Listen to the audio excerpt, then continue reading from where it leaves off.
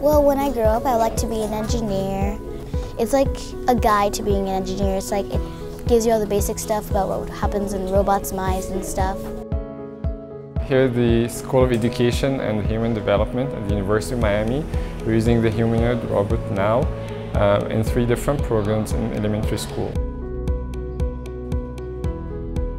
STEM program is science, technology, engineering, and math. The robot is educational. I hope that when I grow up, I get to work with the same thing like robots and programming. The Now robotics helps them take to fruition what they've done on the computers and with programming and such. So when I first saw Now, I was shocked because it was a real robot like standing right in front of me.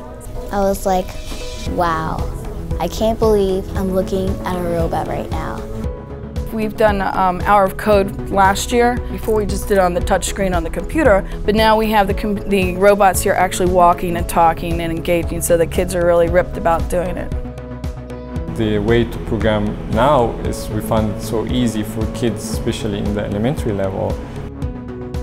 The second thing is the way Now looks, its design, its appearance, its size, its sound are really crucial.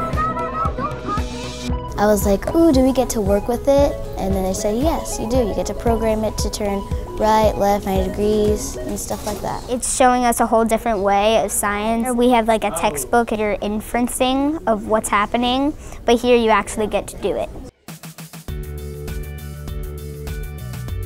We brought the robot into our after-school program, which is called the Think program.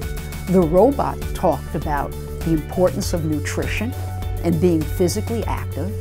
Now when I go home, I can tell my family how I worked out with a robot, and then I can tell them how to work out too. This is a new way, an innovative way of interacting through technology to teach kids about health concepts. At the end of this program, we saw the biggest gains in physical fitness that we ever saw. My favorite thing about him is that he knows what's going around him and he's very active.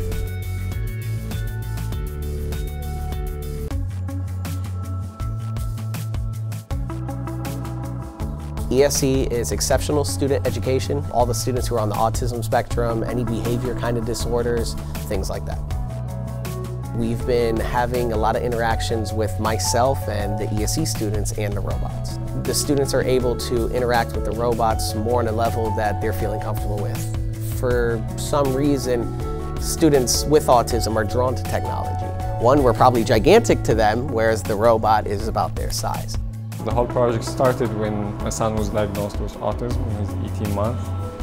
I think Now is a perfect example of using state-of-the-art tools in the education system.